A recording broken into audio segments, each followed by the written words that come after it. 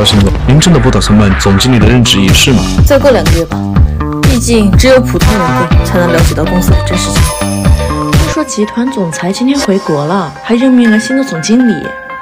哎，那个不是总裁秘书吗？那不是秦冉吗？该不会是知道我升了主管来巴结我的？他旁边那个不会就是总裁吧？秦冉，秦氏，他居然是秦氏的总裁。你说的那个总裁啊，是我大学最好的闺蜜，我把她叫来，让你见见世面。秦冉，那我先过去。小小，好久不见，想不到你居然在秦氏工作。好姐妹，我也没想到你居然是秦氏的总裁啊！你误会了，我不是总裁。什么？你不是总裁？切！对啊。不是，你不是总裁，你装什么装啊？穿的人模狗样的，害我在我下属面前丢脸。哎呀，我还有会要开，有空再聊。陪我去买杯奶茶吧。好。哎，小小，这份文件需要你过一下。我没空，你等着吧。好，那你先忙。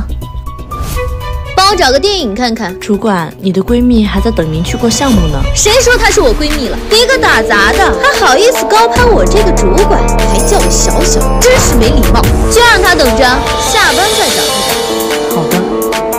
秦冉啊秦冉，大学的时候你是天之骄女，现在还不是我的手下败将，看我不整死。哎，你一晚上没回去啊？修改意见下班了才给，这方案又急着要，就熬了1个晚上。怪不得，看你皮肤案做的还不错，不过有人举报你泄露公司机密，你已经被开除了。我泄露公司机密？这不可能！我说有，你就是。你为什么这么对我？我们不是好闺蜜。别跟我套近乎，我们很熟吗？我讨厌你。以前你就处处比我好，现在做了我的手下，方案居然比我还强。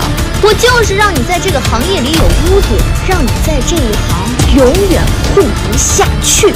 你王秘书，就是他泄露了公司机密，我已经把他给开除了。你胡说什么？公司本来就是小秦总的，他怎么可能泄露自己公司的机密？什么？不可能！他说了，他不是总裁。原来你在骗我。我确实不是总裁，总裁是我爸，我只是总经理。秦冉，哦不，小秦总，都是误会，您大人不计小人。我们很熟。